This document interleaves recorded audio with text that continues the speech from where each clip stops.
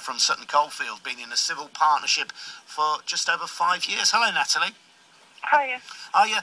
Natalie, when Lord Carey draws these parallels with Jews and their persecution by the Nazis to people like him who were opposed to gay marriage, what do you think of that? I just think that by mentioning things like that, he's just making it a derogatory term to start with. I mean, we as gay couples are entitled to the same as everybody else, and by them not allowing this, they're discriminating against us. This is our human rights to be able to, say we want a marriage and we're having a marriage. You can't expect us to, gay people as a whole, to pay into the system and not be entitled to everything that everybody else is entitled to.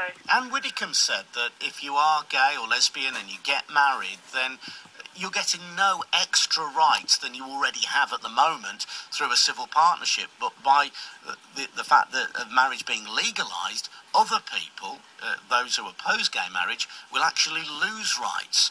Do you understand where she's coming from when she says that? Well, I mean, by allowing this gay marriage, then at least we're being seen as equal in society. We're getting married like everybody else is getting married. Legally, we'll have the same rights. Although she says, you're not going to get any different.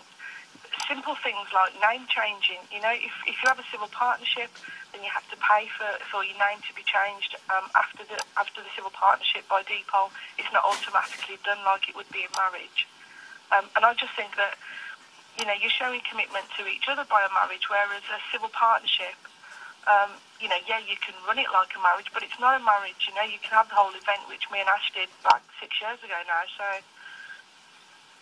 Stay there, Natalie. We're going to go to our travel. I wouldn't mind chatting with you a little bit more. It's Natalie in Sutton Coldfield, asking the question this morning, are people who oppose gay marriage in danger of being persecuted? Are they shouted down with cries of bigot? Or if you oppose gay marriage, are you a bigot? 08453 009956 on the phones. Dean texts us.